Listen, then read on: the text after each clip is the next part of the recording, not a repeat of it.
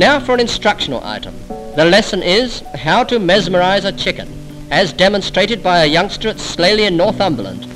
He draws a white line, and the bird just can't stop looking at it.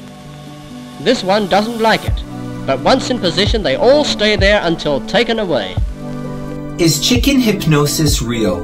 Join me as I reveal the age-old line-drawing enigma.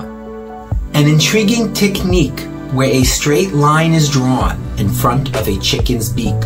The idea is that the chicken becomes so fixated on the line that it enters a trance-like state, appearing hypnotized. This is all fascinating, but is it really hypnosis? Or is there a scientific explanation behind it? It's important to clarify that it's not traditional hypnosis as we know it. Chickens have what we call a fixed action patterns. Instinctual behaviors triggered by specific stimulus. The line drawing method taps into this instinct, capturing their attention and causing temporary immobility. It's more like an instinctual response rather than actual hypnosis.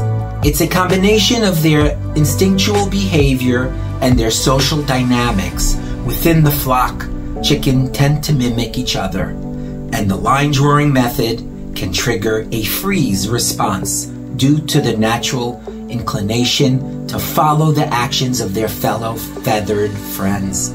So why do farmers even bother with chicken hypnotism? Well, the line drawing technique can be quite helpful for farmers. It allows them to handle chickens more easily, whether for medical examination or other necessary tasks.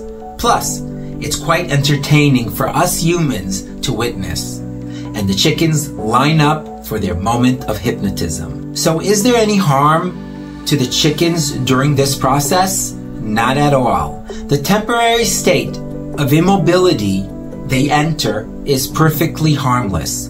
Once the line is removed, they quickly snap out of it and go back to their clucking business as usual. There you have it, folks. Chicken hypnotism, or line drawing enigma, is real.